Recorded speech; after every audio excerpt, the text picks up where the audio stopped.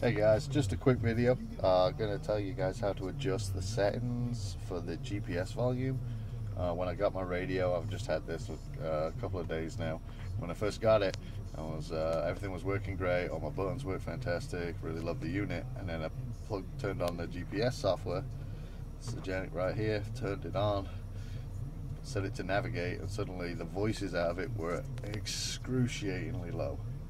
And searched around, really couldn't find a fix for it. I was actually looking for a fix for something completely unrelated, and I came across the fix for the GPS. But let me show you the volumes I've got it at right now, so you can hear that it's nice and loud.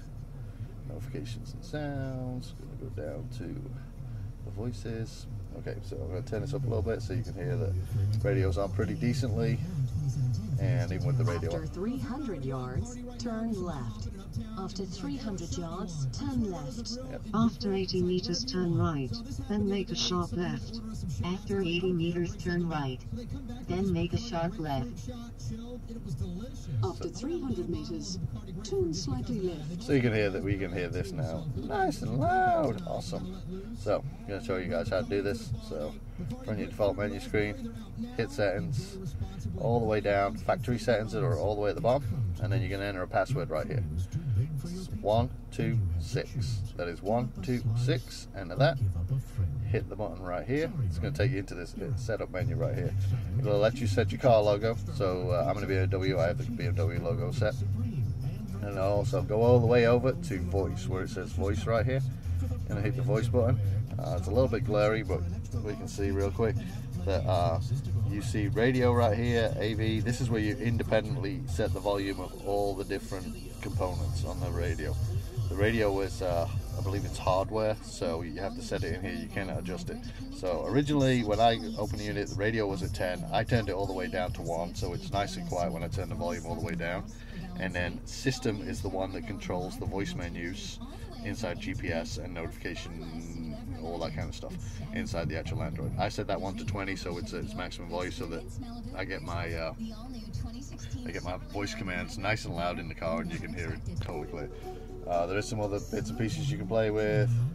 Let's see, the radio. My radio was not set correctly, so I set it to America 2 on the radio. Voice, obviously we've seen that one. Car logo, we've seen that one. Apps, didn't really mess around with a whole lot of this stuff.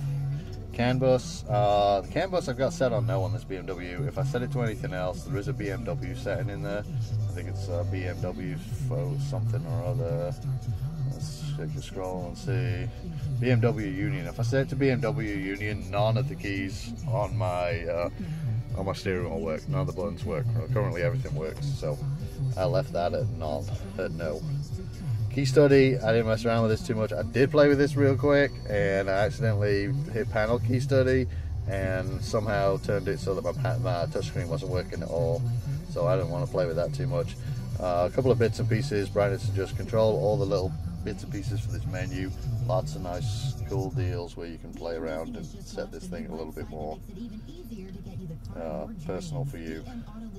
If you don't have the front camera, you can turn that off, all that kind of stuff. Hit exit. If you did anything that requires the radio, sometimes it'll reset itself. When it comes back up, you should have all of your voices and stuff nice and loud. Everything should work just great. That's it, guys. Hope that helps somebody. I know I was stuck on that for a while and finally found a solution, so catch you guys later.